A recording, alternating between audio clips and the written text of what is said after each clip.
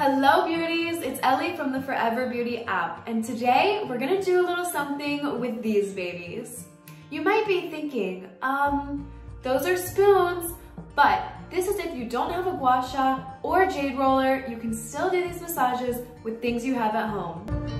Proper breathing can help improve your results, so be sure to follow the breath bar. Next, we're gonna do the forehead smoother.